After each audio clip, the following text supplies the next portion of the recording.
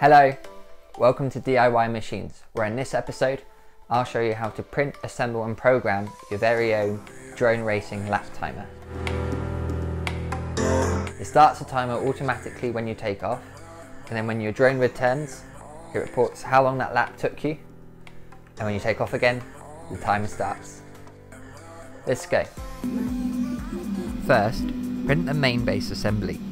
You can print yours in any colour you like. I've gone with black to look smart alongside the ultrasonic sensors. I'm going to use 5 colours of wire during this build: black, green, red, yellow and blue. If you can lay your hands on the same 5 colours, you'll find following along a little bit easier. To start, you'll need to cut 4 lengths of wire as shown, and then expose the ends.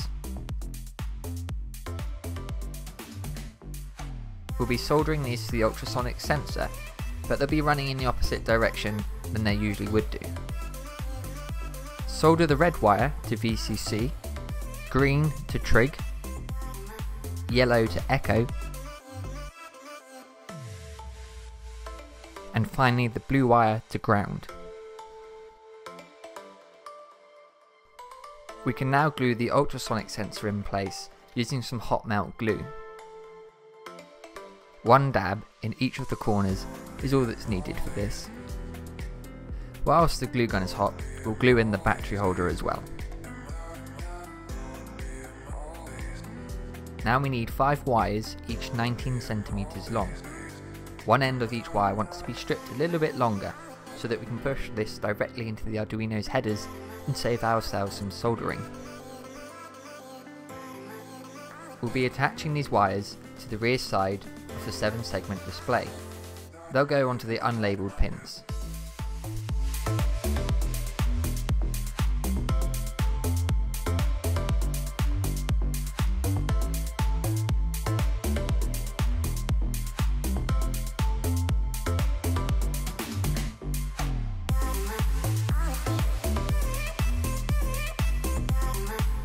Once you're finished, it should look like this.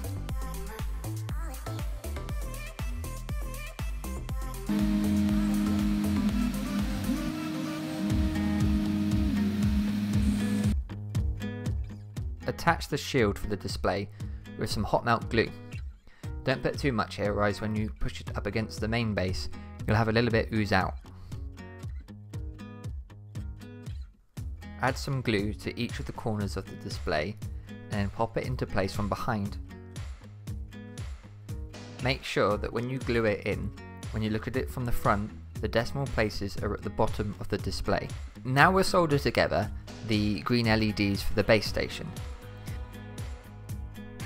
This is how we want to solder our LEDs, resistors and the green wires we cut earlier together. You'll find a link to circuit diagrams in the description below. Pay attention that the longer leg of the LED is attached to the positive side of the circuit and the shorter leg to the negative side. Now we can glue the green LEDs into position on the base. Take the shortest of the 2 and make sure the resistor end of the wire is closest to the 7-segment display. You want to push the LED through the hole so it pops out through the other end. Move along, skip one hole and then push the LED through the next one along. You can then add some hot melt glue to hold these in place. Now we'll do the same with the other wire. Ensure the resistor is nearest the 7-segment display and then insert the green LED in the first hole running around in the other direction. Skip the next hole again and push the LED through the second hole, then feed the wire around the rest of the circuit.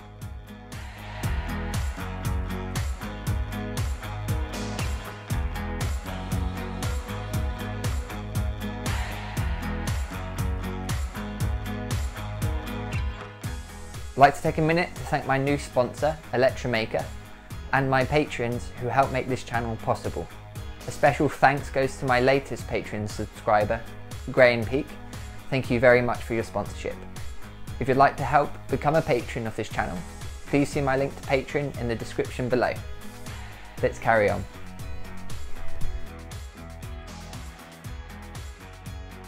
Now we'll start work on the red LEDs.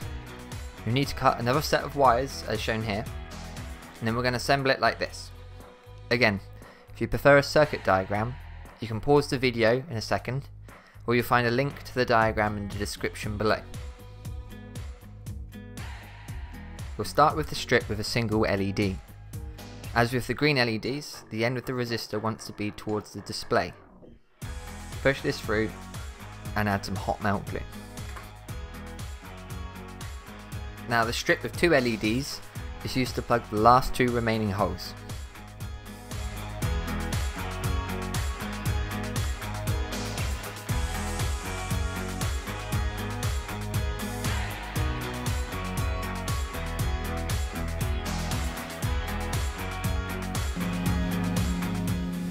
Now we can print the base of the landing pad, and we'll attach this with several magnets.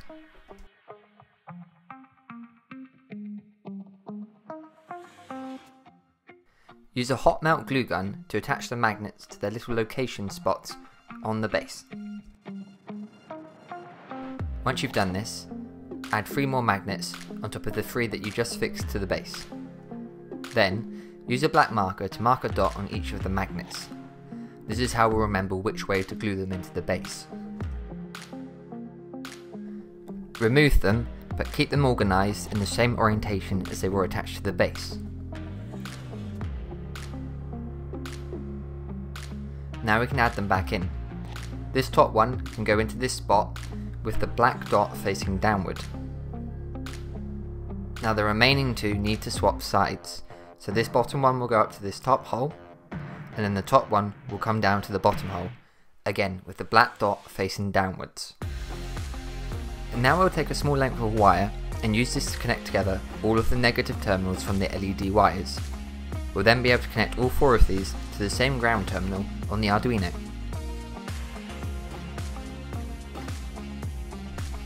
Connect your Arduino Uno to your computer and open the Arduino IDE. You'll find a link down in the description below where you can copy the code required to run this program. Once the IDE is opened, you can replace all of the text with the code that you've just copied and then upload it straight to your Arduino. Once the code is uploaded, you can disconnect your Arduino and we can then begin to connect the various electronic components. We'll start by connecting the ultrasonic sensor first. The blue wire connects to the ground, the yellow wire is connected to pin number 8, the green wire is connected to pin number 9, and we'll come back to the red wire a little bit later. The blue wire that we soldered to all of the negative terminals of the LED wants to be connected to another ground point on the Arduino. Next up, we'll connect the display. Gather the wires and persuade them into the channel so they're a little bit easier to handle. We'll connect the black wire to pin number 13, the green wire from DIN to pin number 11, the yellow wire from the CS to pin number 10, the blue wire will go to the last remaining ground connection. Now we'll use another short length of wire to join together the 2 VCC connections from the ultrasonic sensor and the display. Now if you've used the same colour wires as me, these will be the 2 red wires coming from each of these components. We have to join them together as we only have one 5V output on the Arduino. Now we'll print the final piece of trim to sit on top. This helps to decorate the item, make it easier to see, but also makes it a little bit easier to land your drone on the pad. Once you've printed it, you can attach it with some hot melt glue. And it's finished! Add some AA batteries and go out and take it for a spin.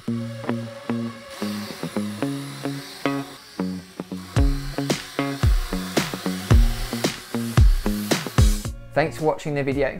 If you've enjoyed it, subscribe to the channel down below. Otherwise, until next time, ciao for now.